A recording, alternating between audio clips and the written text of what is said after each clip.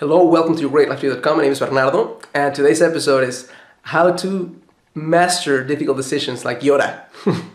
And mastering difficult decisions like Yoda is nothing more than realizing that there is a process through which you can make difficult decisions more easily. The first tool that I'm going to give you right now for making difficult decisions in an easier way or master decisions like Yoda is to realize that decision making is nothing more than value clarification. If you are clear on your values, and if you're clear on the values that you will experience through each one of the choices that you have when you're making a decision, it becomes so much easier to make a decision. Sometimes we get so caught up into all the little details about decision A, decision B, decision C, all those different choices that we have. But once we actually are clear about, okay, through decision A, I'm going to experience this, this, and this value. Through decision B, I'll experience this, this, and this. And for decision C, this, this, and this. Which do I value most? Then it becomes a lot easier for you to make the decision. Second tool to make decisions like Yoda, you need to realize that you get to define what are the rules that must take place before you experience one of those values that I'm talking about here.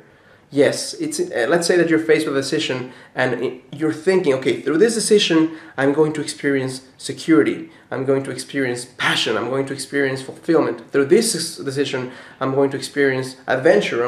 Number one, it's important for you to know, do you value adventure more than security or security more than adventure? That's important. But two, it's important for you to define what must take place for you to feel, let's say, a sense of security. If you need to in order for you to experience a sense of security, you have to have A, B, C, D, E. If you have a long list, chances are you're going to be playing pretty safe in life. So this is important because you can go back and say, you know what, in order for me to feel secure, I have to know that I will do absolutely everything in my heart to make it happen. As long as I know that I'm going to do everything in my power to make it happen, that's all the security that I need. You can definitely make that decision in your life. And as long as you do that, you're able to change what needs to happen for you to experience something. So when you make a decision, when you're between two tough choices, you're not just necessarily going to make the choice that feels warm and fuzzy. It may be a choice that is harder to take because it requires you for you to take a leap of faith or requires you for you to put yourself in a situation that's uncertain.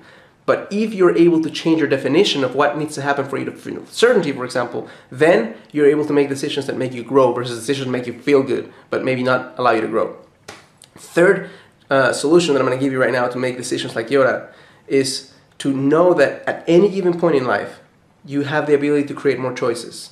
What do I mean by this? If you're faced between A and B, you don't have a choice, you have a fucking dilemma, right?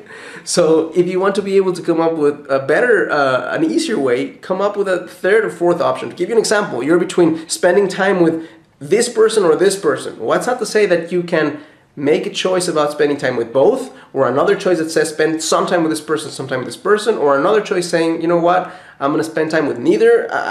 You have more choices than you think. Sometimes we get so caught up into the two choices that we have that we forget to know that we have the creativity to create something far more powerful than these two original choices. And that's what I'm challenging you to do. Last thing that I'll say right now, decision making is like building muscles. The more decisions you make, the easier decisions become.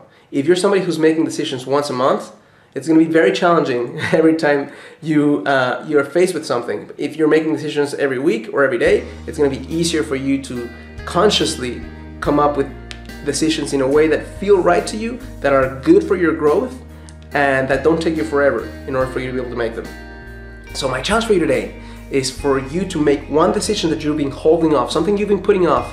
And I want you to go through this process. Number one, realize that you need to become clear about your values. Number two, that you get to define the rules for you to experience those values. Number three, realize that you can have more choices than those two options that you've been considering.